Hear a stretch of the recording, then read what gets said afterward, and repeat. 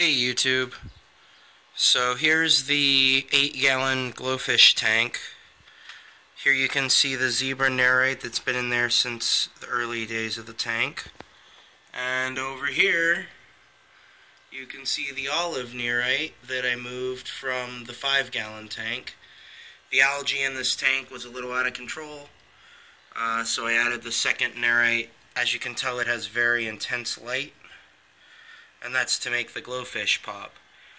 So rather than changing the light and not being able to see everything as well, I instead just added a snail, and now it keeps the aquarium very well balanced.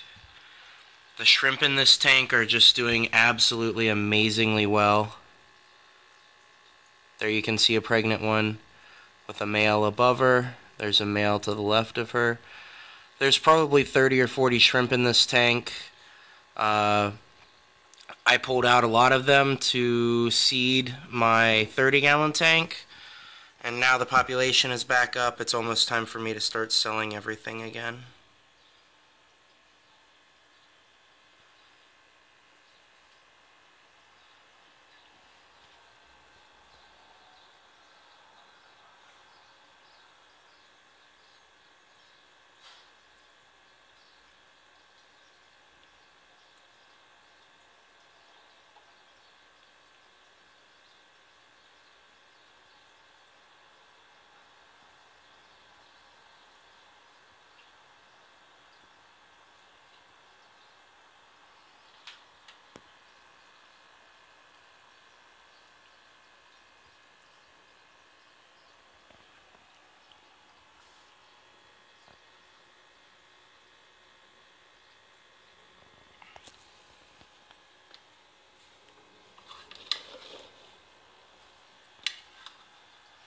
We also got a new kitten.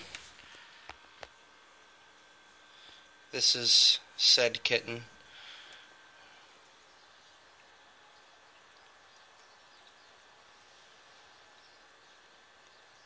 Iggy, say hi.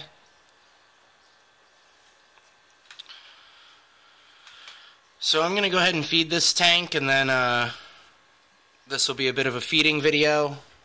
After that, I'll go ahead and turn off the video.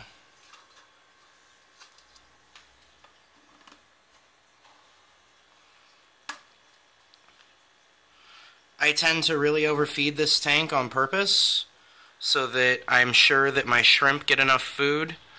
I think that might contribute somewhat to the algae problem I have, but nothing is dying in this tank, so I continue to just overfeed it.